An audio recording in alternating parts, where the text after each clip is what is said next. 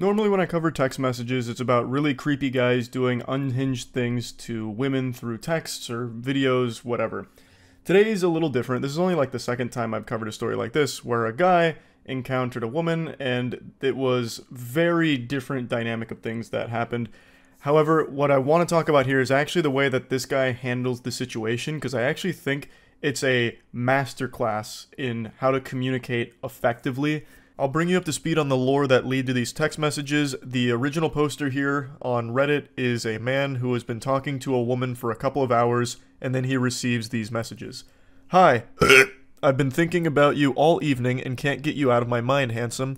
I know it's a little early to say this, but I have such a special feeling about you. And he goes, oh wow, that's really nice of you to say. I appreciate that so much. She says, you're welcome. While you've been away, I even told my mom and my friends about you. It truly takes a rare kind of guy for me to be able to say those things so quickly about. I feel so lucky and honored that the stars aligned to have us match when we did. You feel too good to be true, and I want you to know that. And he's blushing here like an anime character. Oh gosh, wow. Gee willikers, goodness gracious. That's super nice. Thank you. Out of curiosity, what is it about me that stands out to you?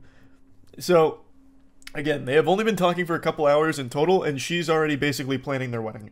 She's telling all of her friends, her family about this guy, despite not knowing shit about him. Prior to this, they had only talked about their pets. At least that's what he said, mainly their pets. So this is a lot to take in here. She's basically creating this Hallmark movie out of nothing. Off rip. We only started talking a couple hours ago and only shared a few texts back and forth so far. So I'm honestly just curious what caught your attention about me, because that's very, very sweet of you. This may sound crazy, but call it a sixth sense if you will. I can read people like a book, and I already feel like you, I've known you forever. I don't know if you believe in past lives or not, but if stuff like that exists, I had a weird feeling about 30 minutes ago that we knew each other in a past life, and I have to get to the bottom of where and how. Damn, that's really crazy. It really is though. Thank you for finding your way to me. And he just goes, haha, you're welcome. When asked what about him exactly drew her to feel so strongly about him so quickly, she says that it was a sixth sense. Basically, it's her superpower. She's one of the Avengers, and she has the ability to find her soulmate after only communicating with them for a couple of hours.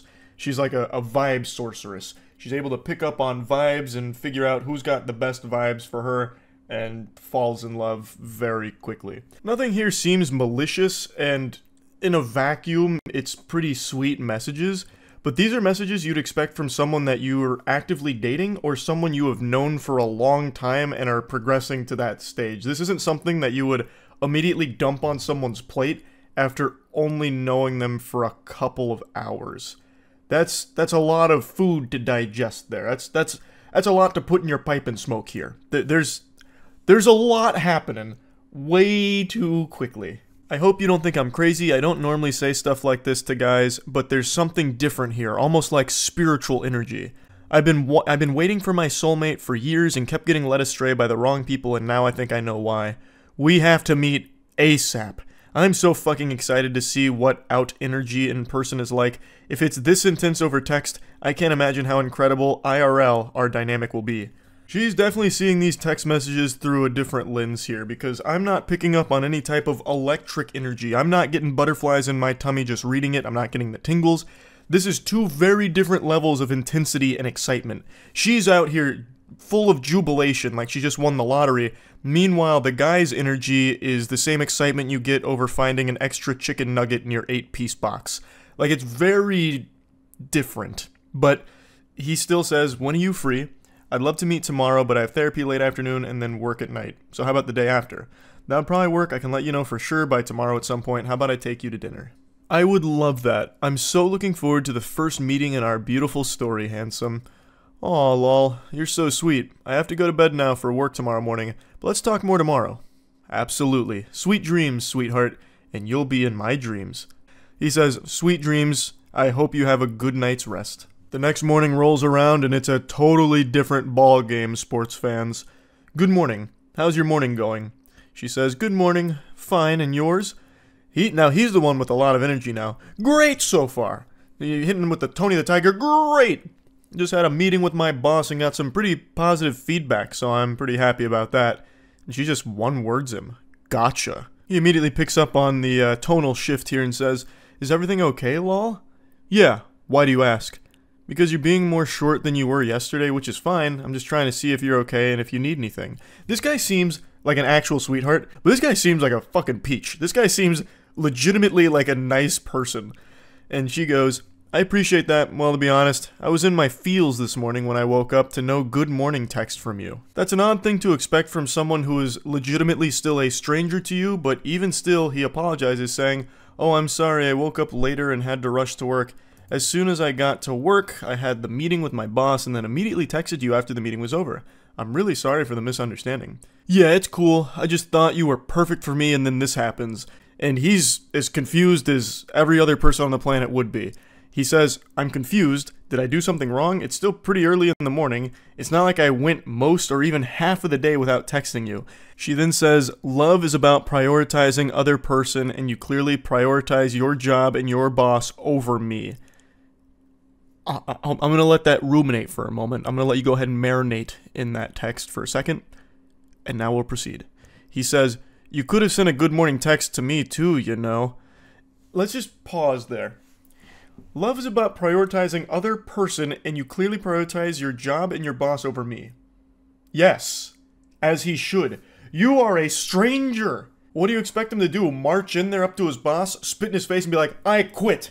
I'm gonna go travel the world with this girl I talked to last night. We're gonna go around the world in a hot air balloon, damn it, and you can't stop me anymore. I don't need this job. I'm out." What an extraordinarily selfish and downright evil thing to ask of a partner, especially one that's not even your partner. This is, again, a mysterious stranger to you.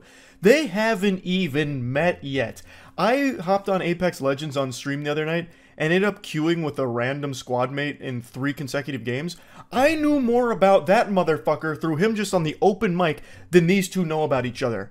And it's not like I'd send him a good morning text, but like, she's making this huge issue about not receiving a good morning text in a timely enough fashion for her expectations.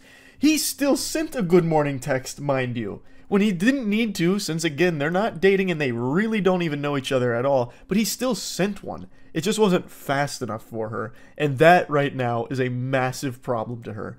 That is shocking. Why does it automatically have to be me going first? Plus, to be honest, we barely know one another. I don't think it's fair that there are already these expectations. Super reasonable from him. And he's right. If it really is a huge deal to her, she could have been the one to send the good morning text, and then he would have known and been able to respond when he could. She then says, "Dude, you are the man here. You're supposed to be winning my heart. That's your role. I don't want to chase someone. I deserve someone who will romance me and win me over. Waiting to text me until you get to the office shows your priorities are not what I thought they were." What the fuck? What are you talking about? He's already won your heart over by just existing, it seems like, since you... Oh, I'm farting. Yeah, that's how much I think of that statement. I rest my case. I'll let my asshole do the talking on that one. Not much more needs to be said there. He then responds, "I'm sorry, but this is crazy. We are practically strangers and you're already making demands. I do romance whoever I'm pursuing. I'm a very romantic guy. I did text you early this morning, but because it wasn't done exactly the way you think it should be, I'm a bad guy." She then goes on to explain that she doesn't think he's a bad guy, but just doesn't like that he doesn't feel the same way about her as she does to him. She then also explains that the therapist she sees is for her borderline personality disorder, and she explains how that relates to what they've been talking through. And that made a lot of sense when I read that with the way she was acting throughout these text messages. And that is a very real struggle that I always have a lot of sympathy for, and I'm always wishing the best for people going through BPD. It's great that she's trying to get help through therapy, and I'm wishing the absolute best for her with that. What I want to talk about here, though, is how he handles this whole situation. Even before knowing about her BPD, which obviously he didn't since they are completely strangers to each other, he was still being very respectful and communicating effectively. He wasn't being combative or aggressive. He was being a very wholesome individual, and this is just an unfortunate set of circumstances. He responds by saying that he appreciates her sharing her vulnerability, and then says, "Do you mind if I share something that's bothering me a little bit?" And she says, "Yes, please do. I want to know how you feel so badly. Please open up to me." Well, I'm a little scared that you're already using the word love in regards to us. We are still basically strangers and have been texting for less than 24 hours. And she just says, Kay, should have known you weren't special after all. You're a normie, a basic bitch if you will. Normies don't understand or appreciate love. They will never know what we do. He says, who is we? She says, empaths. I am an empath and feel things more strongly and deeply than regular people, something you clearly don't appreciate and take for granted. One day someone will see my gift and cherish it. He says, I mean, I wanted to take you on a date. If it went well and we were compatible after a while, I was definitely interested in a serious committed relationship, but I do have to meet someone first to know that and hang out a bit first before I make that commitment, which again is a totally understandable thing. And she says, fuck off, bro, you're disgusting. I can't believe I ever saw something in you. You are not the one, you're just another schmuck in a long string of disappointments. Schmuck is a word I haven't heard since the Stone Ages, and I really appreciate that she dusted it off for this message. Schmuck is something that used to make me giggle every time I heard it when I was a kid. I deserve better. Fuck you. You thought I loved you, but I don't, bitch. Don't ever contact me again. We are over. I never loved you. You lost the best girl. You'll never meet someone like me again because you're a normie who can't see or identify a gym. We are not the same. Love is not a lie. You were. You're the problem. Don't contact me again, basic bitch. You repulse me. Bye, loser. It's actually very sad reading these things. Like, this isn't your normal r/nice guy blow up moment where a dude pretends to be a nice person just to try and get laid, and when he doesn't get pussy out of it, he has a meltdown like, I don't love you, you're fat and ugly, and no one would ever love you. I'm the nicest guy you'll ever meet, and you just blew it with me, the alpha male. Fuck you. Get out of town, scram, swine. Like, this isn't one of those moments. It's not her fault she has BPD. But she's clearly not ready for a real relationship right now. She's going to need to continue to get help. Her having BPD doesn't make this hurt any less for the guy who just received this.